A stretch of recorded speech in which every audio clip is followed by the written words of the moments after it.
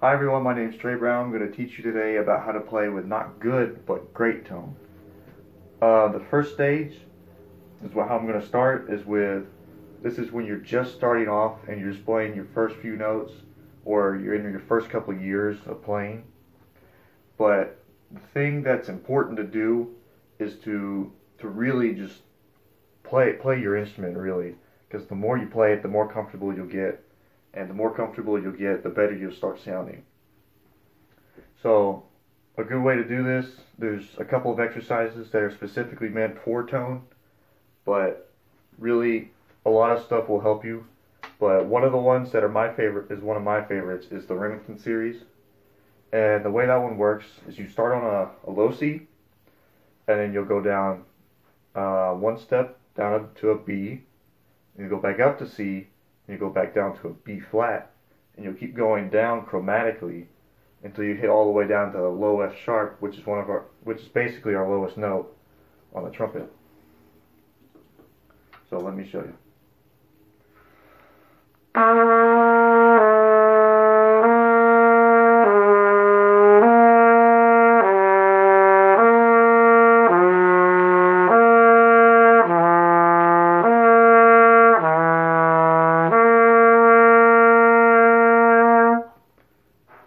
Now, when you're playing that one, it might be best to go even slower than that, because the slower you play long tones, which is what one of these exercises is, the better.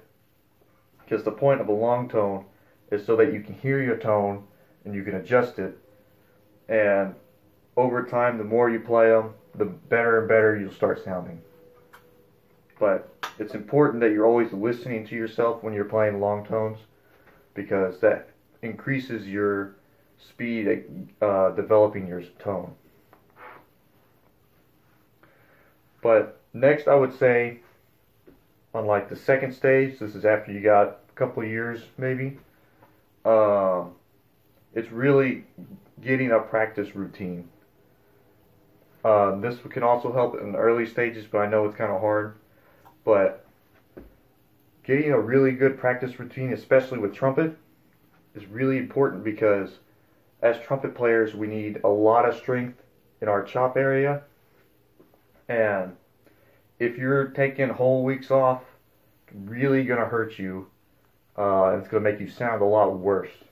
If you're practicing every single day, it's going to help you create a consistent sound that will continually get better the more and more you play.